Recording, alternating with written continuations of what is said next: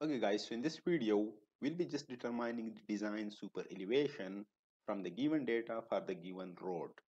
The road is 7.5 meters wide. The vehicle speed is 60 km per hour. The centrifugal ratio that is given 1 over 10. The curvature's radius, or you can say the radius of the curve, that is 400 meters. So simple, okay? So I'll just come directly into the solution. Now remember, the design super elevation can be BV square divided by GR. If you are working that for the road, okay, here that is actually E. Sometimes it's denoted by H. Okay. Now, if you are working in, you can say railway, you can use GV square divided by GR. Okay. That's capital. This one is small. Here, capital G, that is just gauge. Capital B, that's actually the breadth of the road. And here, G, that is small one, that is actually the acceleration due to gravity. Here R, that's curvature radius. V is the speed, or you can say design speed of the vehicle. So simple.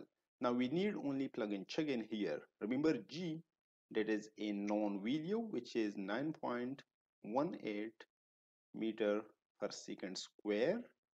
Remember R, that is known, 400 meters. Okay, V, that's the velocity, or you can say speed, which is 60 kilometer per hour. Remember the breadth, that is 7.5 meters, that's in meters. Okay, R is in meter, G, that is in meter per seconds. Here that means 60 needs to be in meters. Okay, I mean the speed needs to be converted into meters. So let's just convert that. Okay, V equals 60 kilometers. I'm going to multiply that with 1000 to convert that into meters, okay, because 1 kilometer equals 1000 meters. Now the per hour, here we have per second square, so I'm going to convert that hours into seconds. Okay, so that is 1 hour, and I'm going to convert that into you can say I'm going to multiply that with 60 to convert that into, you can say, minutes, and then 60 again, so we can get seconds, and that's going to be 16.67 meters per second. So simple. Okay, now we can just put all the values in equation 1 to get super elevation. So E equals, sorry, that's B, which is actually 7.5, you can see that over here, times V square.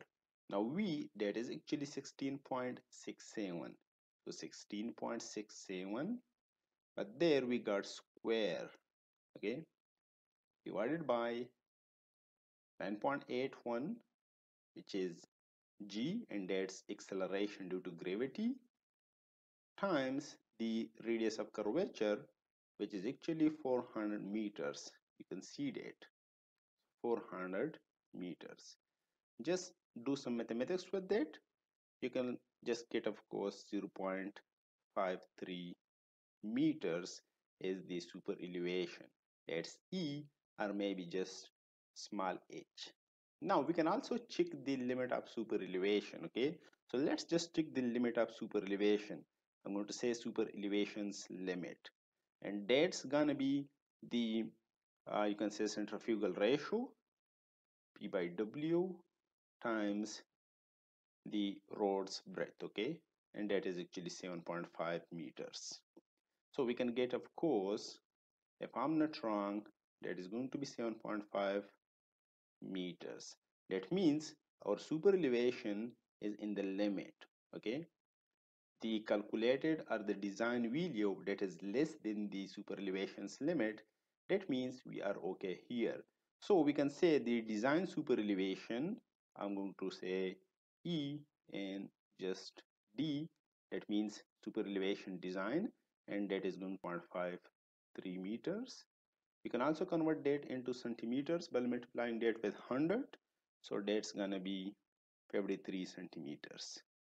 That means the outer edge of the road can be just you can say at elevation that is 53 centimeters, okay, from the inner edge.